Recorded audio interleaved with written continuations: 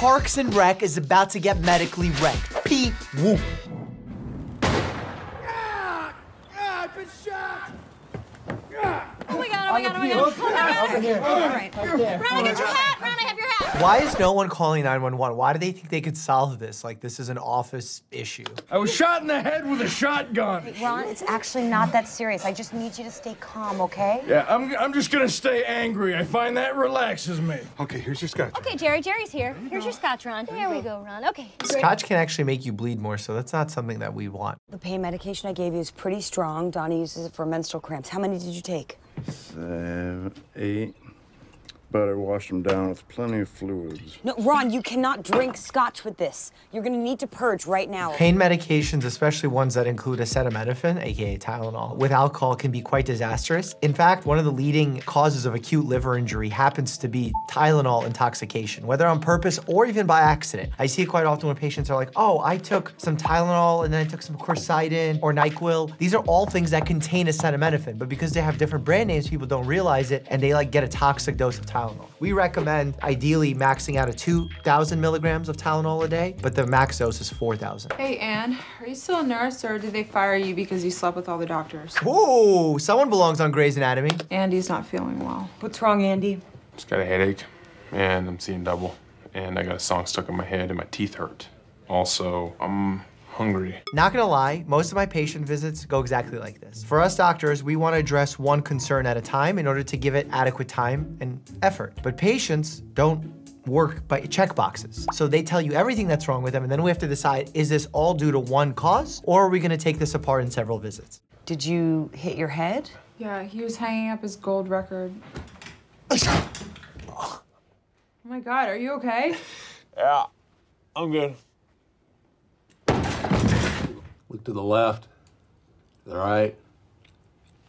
Whatever. The best fundoscopic exam I ever seen. You can't do a proper fundoscopic exam when the patient looks so far to the left and so far to the right, because you gotta look through the pupil. Well, if it's a concussion, it's extremely mild, so I wouldn't worry about it. Anything else bothering you? The way that I like to do it is say, okay, based on reason X, Y, and Z is why I don't think this is inherently dangerous right now. Things you need to be on the lookout for are X, Y, and Z. The patient can then understand why I'm making the recommendation, to understand that if something changes that now is outside of my initial recommendation, they know when to come back. I've got a weird rash in my knee pit. Sometimes when I walk, my ankles make like a weird rattlesnake sound. Broke my thumb on the way over here. Whoa, that's a serious break. There's a lot of bruising. We made like 100 million doctor's appointments for ourselves in 1 week.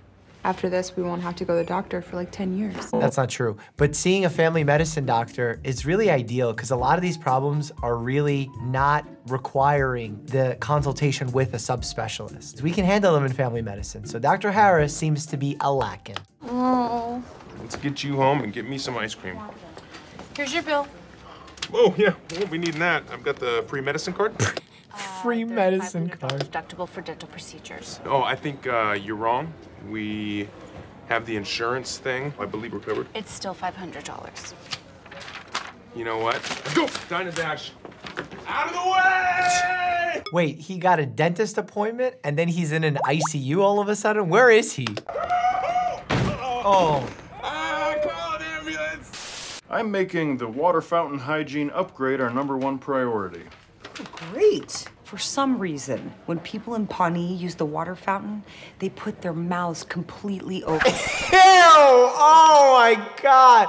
That's my worst fear. Oh, it's a surefire way to get herpes, speaking of it. I have a hernia. This morning, I made the mistake of sneezing. Oh, that looks like he has an inguinal hernia where intestinal contents actually go through the inguinal canal into your scrotum.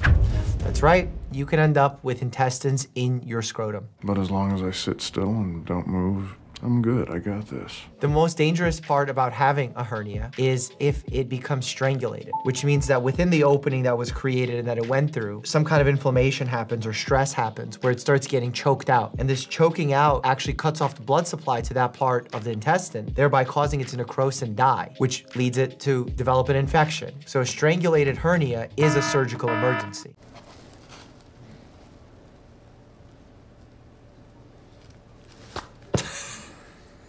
That was actually really funny. But the best part about being an MRI technician is I can see inside everything. I look inside this steak or this butter or this bread. Well, if you look inside this bread, all you're gonna find is more bread. I don't know, I'd have to do an MRI. I mean, I've never even had an MRI before. What? Is he taking her to get an MRI in a claustrophobic, loud little space that you have to sit for long periods of time? Ugh. I don't know about this. Well, I'm offering you a free scan.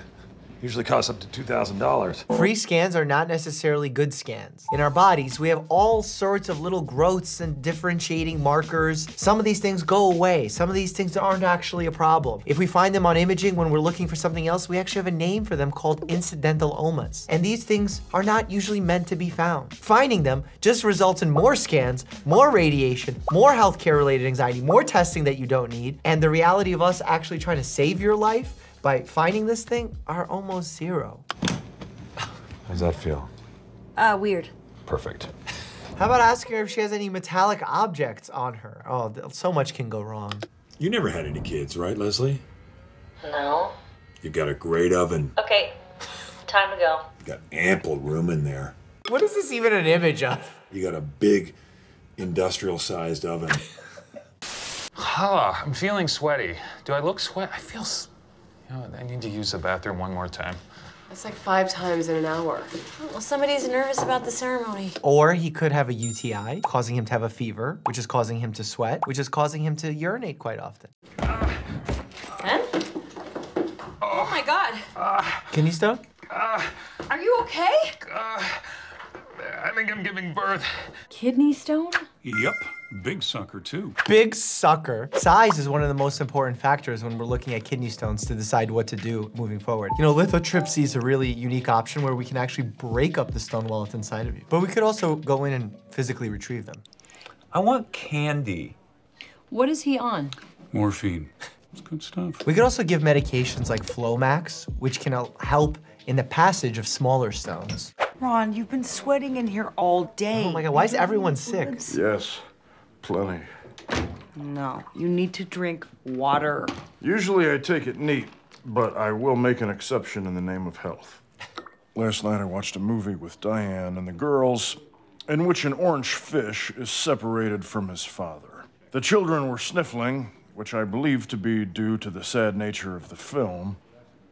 I was wrong. Kids are petri dishes. They touch everything, they bring it right up to their noses, mouths, eat it, then get sick, and then pass it along to us. I'm a grown man.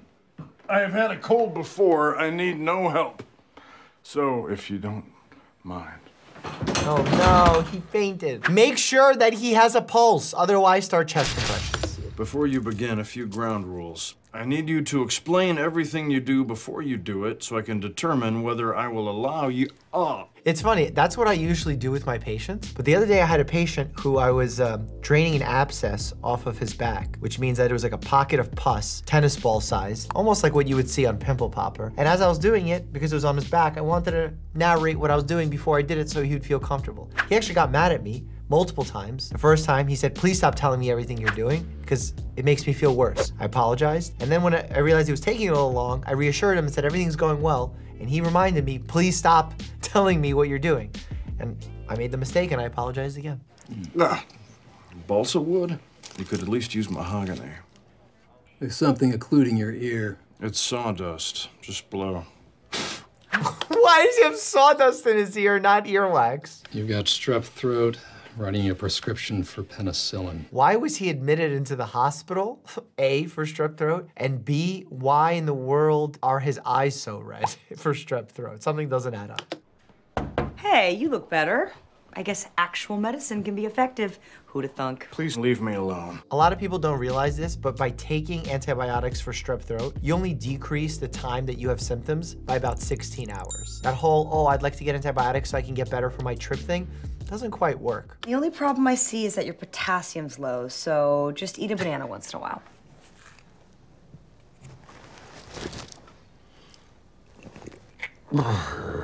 Ladies. Does he have a gag reflex? What's happening?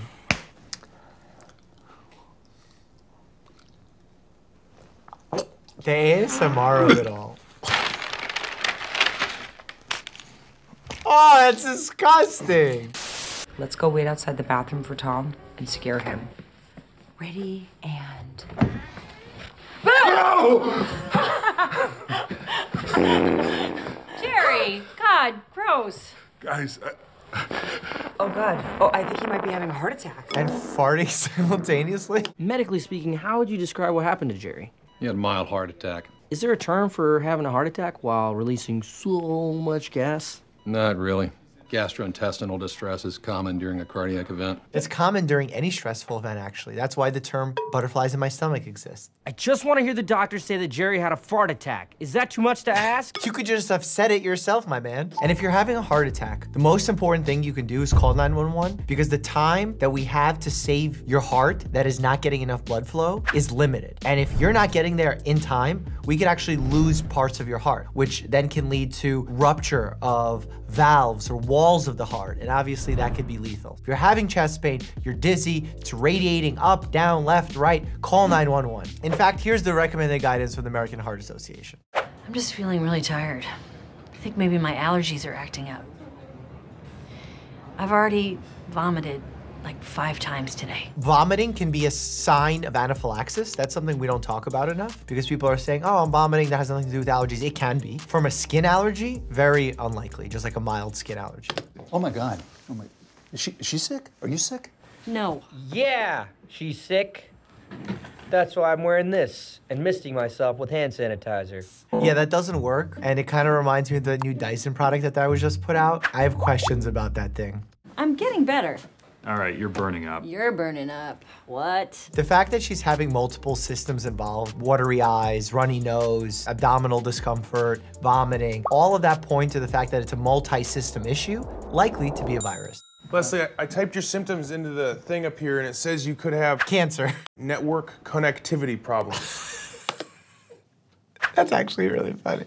104.1. That's high. Leslie, you're dehydrated, I'm admitting you. Well, temperature is not correlated to dehydration. If she checked her skin turgor or evaluated her lips being very chapped or checked if she was tachycardic, all those things can point to dehydration. In fact, there's something we can note on the chart, dry MM, which means dry mucous membranes. It's food poisoning.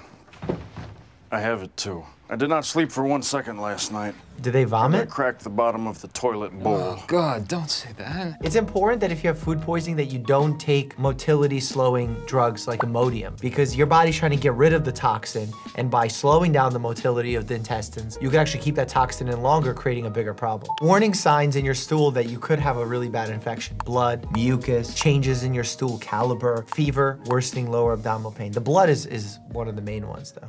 All right, moving on to recycling. You okay, Ron? Just a little tooth pain. I'm fine. Do you need to go to the dentist, Ron? I don't like dentists. Just a second. Hey! No. Oh! Don't extract your own tooth. No. Worse than Jack. Dentist pulled the tooth out yesterday. But it's always a good idea to demonstrate to your coworkers that you are capable of withstanding a tremendous amount of pain. Why did he have to have a healthy tooth extracted? Couldn't just get a root canal. Check out what happens when a doctor lies. Click here to check out our crazy patient story. As always, stay happy and healthy.